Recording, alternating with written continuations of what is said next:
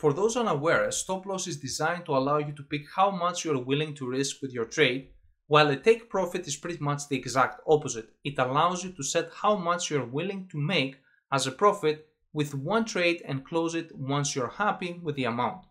But let's see how they work in action. There are quite a few ways to place a stop loss or take profit. Since we have activated one-click trading, the pop-up window will not open if we click the buy or sell button in the chart. So click the new order on the toolbar above or any other options from the ones we described besides using the buy and sell buttons on the chart. You can then select stop loss and take profit from here. You can use the arrows or you can delete and manually add the price. You do exactly the same with the take profit. Once you are done, click buy or sell. Now you can see on the terminal window the prices of your stop loss and take profit. Additionally, you will see inside the chart the two red spaced lines which indicate your stop loss and take profit price points.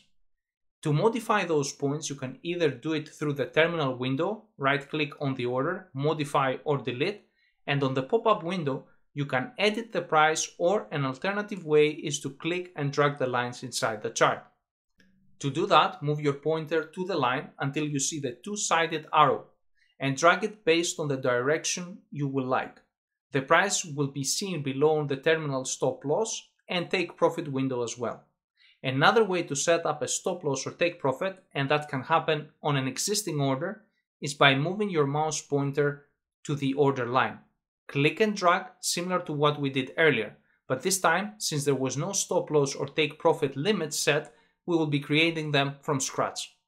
Trailing stop is one of the most important functions offered by the MT5 platform. It is quite popular among forex traders as it helps them securing profits or minimizing losses. For those unfamiliar with the term, trailing stop is designed to protect against by enabling a trade to remain open and continue to profit as long as the price is moving in the investor's favor. For example, for every 10 points that the price moves up, the trailing stop would also move up 10 points. If the price moves up 30 points, the stop loss will also move up 30 points. But if the price starts to fall, the stop loss doesn't move from its last place, and the order will be executed at that price if that met. Now let's see how it works in action so you can better understand it. To note here that you can put a trailing stop on an open or pending order, but both types need to appear on your terminal window first.